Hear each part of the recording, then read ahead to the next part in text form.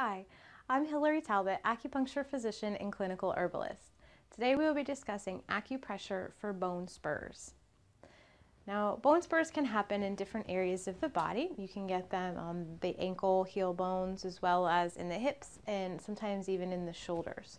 And they tend to really hurt because it's a calcification of the bone that gets these little spiny processes that stick out off of it, and then it kind of just digs into the fascia, which is the surrounding tissue, and that's where you experience the pain.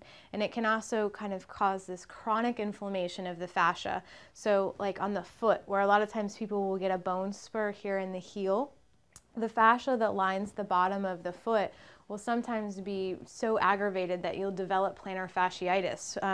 And the fascia likes to lay down. It's kind of like in a weaved pattern. And when it gets inflamed, it does this, and it doesn't want to lay down. So obviously treating the root cause would be to get rid of the bone spur itself. So acupressure I'm going to show you is just going to stimulate circulation into the area to help increase circulation.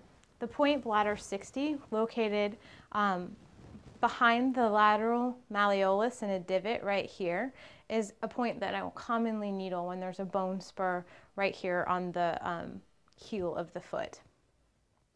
If the fascia is involved, you can also give yourself acupressure along the lines where the red and the white skin meet on the foot, and that will sometimes help to let the fascia lay back down. And what's really effective in treating bone spurs, more so than acupressure a lot of times, is actually herbal medicine. One herb in particular comes to mind is hydrangea, which if you've ever seen hydrangea plants, they're pretty cool that they can turn out blue or pink depending on the pH of the soil that they're in.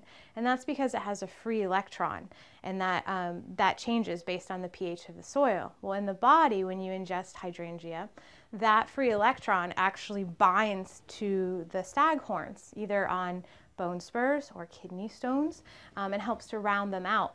And so if you can round out the bone spur, it doesn't affect the fascia as much. So another interesting way to try and help relieve the pain associated with bone spurs. I'm Hilary Talbot, and that was acupressure for bone spurs.